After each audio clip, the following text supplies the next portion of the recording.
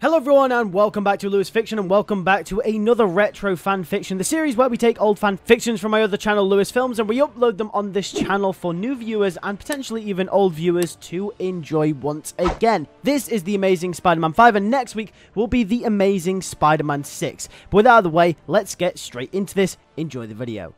The movie starts off slow after the end of the last one. Felicia revealed to Peter that she had feelings for Peter, and Peter now has broken things off fully with MJ after realizing the same thing could have happened to her, happened to Gwen, and now he's all alone again. He just lost Harry, he's now lost MJ, and things are awkward between him and Felicia.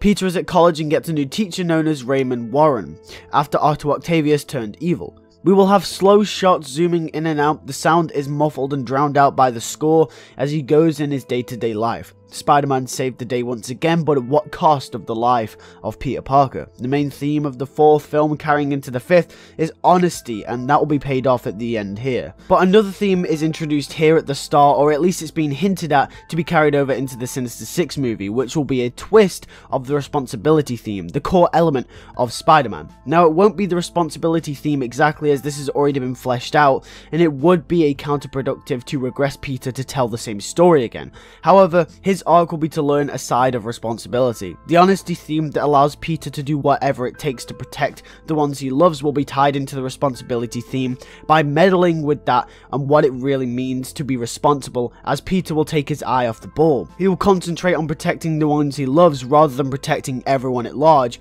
which is what Spider-Man should do. This is because after Gwen's death and after the idea of loving someone else in MJ, he's become so obsessed about protecting the ones he loved, and that's almost pushing everyone away as well. This becomes his sole focus to where it's all he thinks about. And this sets up his next two movie arc here, and this idea will be implemented more as we go along with the story and will become more apparent. In the middle of one of Peter's classes, he will get a tip off of a crime going down. There will be a funny scene where Peter has to explain his way out of class to go and fight the thugs. Spider-Man will swing through the city and will come across the thugs. He will take them down quite easily and will realize that Black Cat isn't there. Even though she knows responsibility, she was hurt. Peter Parker hurt her feelings. Peter was the one who really cared about her, and because he wasn't honest with her and MJ, the two major people in his life, he has now lost both of them because of this. But the thing is, Peter doesn't realize the ramifications of it. There will be a scene where Peter calls Felicia, but Felicia won't pick up, and it will go straight to voicemail. Peter will say how he hasn't heard from her since that night, and he's worried about her and the fact that she hasn't shown up to help take down any crimes either. Felicia on the other end just listens and doesn't say anything back. We then cut to a scene with the gentleman as he's in the shadows, but sees some Oscorp tech. He says that if you want payback given, you can't rely on other people to do it for you, you must do it yourself. He will take down Spider-Man once and for all. And it's some goblin tech, the same that Harry wore before in the series, yet it looks more developed, it looks more dangerous. This movie, when we kick off straight into the action, there is no beating around the bush, we get straight into it. And then the news gets out that Donald Mencken has been missing. Peter thinks that this is weird and actively tries to hunt this out. As we remember, Donald Mencken and Spider-Man have been subtly at each other's throats for a while. After their confrontation in The Amazing Spider-Man 4, Spider-Man has been onto him and now he's been found dead. But why? Peter thinks that there could be some kind of higher power. Peter will become an active protagonist in this movie, seeking out the answers that have been lingering there for a while. Peter goes to Oscorp and finds him dead, but this time as Spider-Man, which mirrors him going to Oscorp earlier in the series in Venom, where he went as just Peter Parker. Then he was not trying to be Spider-Man, and now he's learned that he can never give up, and this change represents this. This shows how far Peter's character has come, and subtle things like this will be hinted throughout this movie just to show the progression of character. Some Oscorp executives will tell Spider-Man that some weird stuff has been going on lately, that everything has been secretive and right under the noses of a lot of people regarding the Donald Mencken death. Spider-Man agrees, and he knows that he's got to find out how he died. He gets a lead to Mencken's family and decides to visit his wife. Spider-Man swings to Mencken's house to find his wife dead, poisoned by a green substance. Spider-Man's eyes widen, he is shocked. It's been made to look like she poisoned herself. The cops arrive later that day and Jean DeWolf says that she did it to herself and they have a motivation. Her husband was killed, so she did the same to herself. Spider-Man says that he's not so sure, and that this is all very suspicious. Then from afar in the shadows, the gentleman slips down a mask. We can't see what mask, but he puts it on. Spider-Man digs into Menken's wife a little more and finds out that not only was she married to a man who had a lot of Oscorp secrets under his belt, but also she held a fair few Oscorp secrets and actually used to work there alongside Menken. Spider-Man wished he had a straight answer, but he didn't. He's so confused. Then Spider-Man is swinging throughout the city peacefully, thinking about what he's going to say to MJ next time he sees her. He really likes her and he's really starting to think about her again. But what he did was the right thing though, wasn't it? He had to be dishonest with her to protect her, right? As I said, Spider-Man is becoming more obsessed with the fact that he has to protect the ones he loves. Then out of nowhere, someone on a glider similar to Harry attacks him, and he's in a metal upgraded green armored goblin suit, and he laughs. Spider-Man asks, "Who are you?" and will crack a few jokes about Halloween, and the Goblin will say he's here to kill Spider-Man. And though Spider-Man has been a thorn in his side for a while, Peter in the fight starts to put the dots together in his head. The Goblin has something to do with Oscorp, or this Goblin could be the man behind everything at Oscorp, which could mean the Goblin is behind the Menken killings, which could also mean the Goblin is behind Menken, which was behind the Rhino and the Shocker. Spider-Man will ask these questions mid-fight as the Goblin will throw pumpkin bombs at him, but it'll be stronger, bigger ones, more powerful than he's seen before. The Goblin flies off, leaving Peter. Peter is confused, but the next step is to figure out who the Goblin is. That way, he can be one step closer to the truth. Peter realizes who the Goblin was before. It was Harry. Harry would also want revenge after their little feud a few movies ago. What if he wants revenge? What if he's the one behind everything? It would make sense. Peter goes to Harry in jail and he's there. He has a little chat with him. Peter and Harry have an awkward interaction where Harry says that he is no way the new Goblin. Harry says that he is over their little feud they had a while ago, and that he's got the power to get out of there, so if he wanted to, he would have already. This will just be a little flex about how much power and money Harry has at Oscorp and how many connections he has. Realistically, he can't actually get out of there, but he's just trying to be threatening. We'll then get a few filler scenes where we are with MJ and Felicia, and we'll be catching up with those stories, and it'll be about how they both reflect on the last movie and such, and how they're feeling going into this movie. Peter is still so confused. Who could the Goblin be? He doesn't know, and he leaves, and the Goblin attacks him again, almost as if the Goblin is stalking Peter. He tells him to keep guessing, but shouldn't they really be talking about who he really is? Spider-Man questions, "What do you mean?" and the Goblin reveals all. He tells Spider-Man he knows he's Peter Parker, and Spider-Man is shocked by this. The Goblin reveals he knows everyone he loves. Spider-Man, while fighting, falls away from the glider as the Goblin flies off. The Goblin is toying with him, and Spider-Man has to stop this before anyone gets hurt, like MJ or Felicia or even Aunt May. Spider-Man has an idea, and it has to be someone who knows his identity, so he goes and visits Dr. Connors. Maybe the Goblin is Connors. Maybe Connors wanted revenge all this time. Maybe it was him. Anything is possible at this point. Spider-Man visits Connors, and Connors is still there, like Harry, except for Connors is friendly with Peter. Then the doc tells him that he might know who is behind the Menken killing, and says it might be Norman Osborn. Spider-Man questions that, but Norman Osborn is dead, right? The doc tells him that some shady stuff was going on at Oscorp before Norman's supposed death, and that they were in full force to make a cure and cast aside a bunch of other talented individuals like Peter's dad Richard to work on this cure, but Norman became obsessed and unhealthy. The cure wasn't just meant to cure the Osborns, but was meant to be mass produced and sold globally for many diseases according to the doc, and then all of a sudden one day they stopped working on it, and Norman accepted his death. Connors and everyone working there found this very suspicious. Connors had a theory that this guy behind everything is the real Norman Osborn. Spider-Man asks, how is that possible? And Connors said, well, after everything that has happened with him, Electro, Goblins, and Rhinos, I don't think it's out of the realm of possibility. Spider-Man will dwell on this thought. However, before anything, he has to sort out things with MJ and Felicia. Peter goes to Aunt May to ask for advice.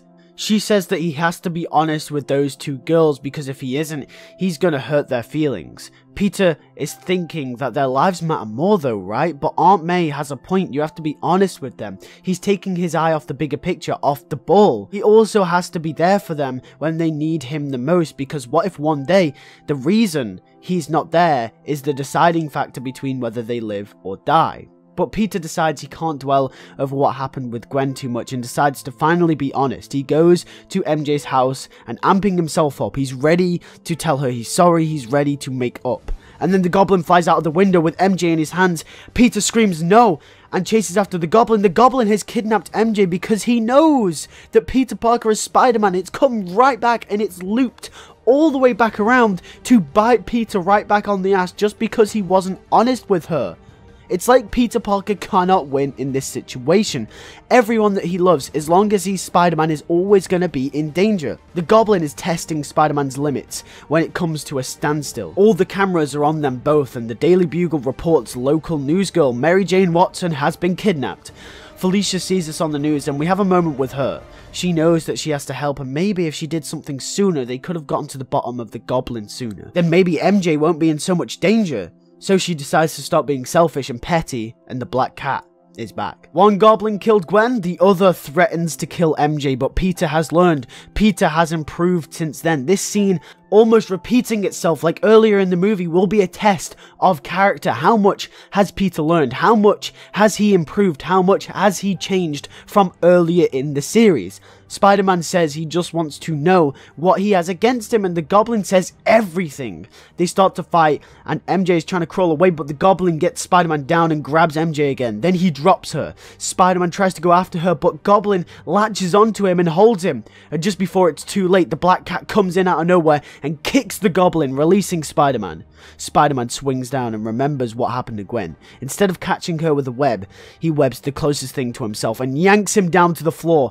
He grabs MJ with both hands and swings her to safety. MJ says thank you, Spider-Man, and Spider-Man swings off as Cat fights the Goblin. The Goblin has the Cat down and she's struggling, and Spider-Man comes in and kicks Goblin, returning the favor. They have a funny exchange where they say they're even now, and they have a little makeup chat where they catch up quickly before facing the Goblin. And then in the fight, they rip the Goblin's mask off. It's the Gentleman, also known as the real Norman Osborn. The Norman that died before was a criminal known as the Chameleon, who was hired by Osborn to fake his death, so all suspicions of Osborn being behind the attacks were all but eradicated. He became obsessed with his work. He found a cure to the Osborn disease a while ago called the Green, which in high doses could also be used as a poison. But only he had access to the tested and proved version. The version that Harry took in The Amazing Spider-Man 3 was just a prototype. Osborn took it in small doses through gas, and that enhanced his immune system to fight the disease, but then he became addicted. After Spider-Man appeared, he knew exactly who he was.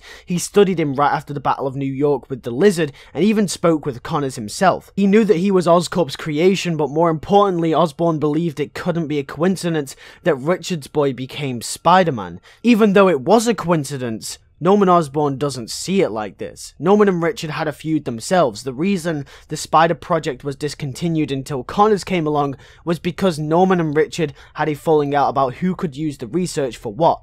Richard knew Norman was dangerous and could see him becoming obsessed with his own work, so did the right thing. Richard took the research and tried to destroy it when Osborn hired the hit on them that killed them in the plane crash. So then to hide suspicions of Norman being the one being behind the killings, and so it didn't lead straight back to him and Oscorp, he hired Chameleon to fake his death and hide out in the shadows ever since, controlling Oscorp and Mencken from the inside. Norman is the reason for Peter's parents' death, the untold story. Norman is the reason behind Donald Mencken. Norman is behind everything, and he's the Gentleman. He says that if something needs to be done, you've got to do it yourself. That is what he's learned. So becomes the Green Goblin, using the Goblin Serum and formula to enhance his agility, strength, intelligence to take down Spider-Man, the offspring of Richard Parker. And now the whole war between the Parkers and the Osborns, this entire franchise will end here, with Norman killing the last Parker, Peter Parker.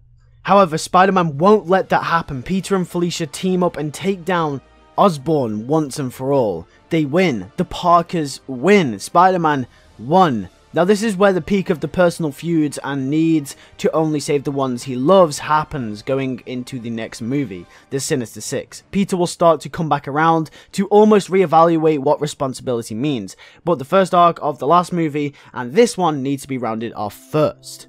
Now the whole personal feud and connection ties into the whole personal war between Peter and Osborn. As you can see, it all peaks here for these characters.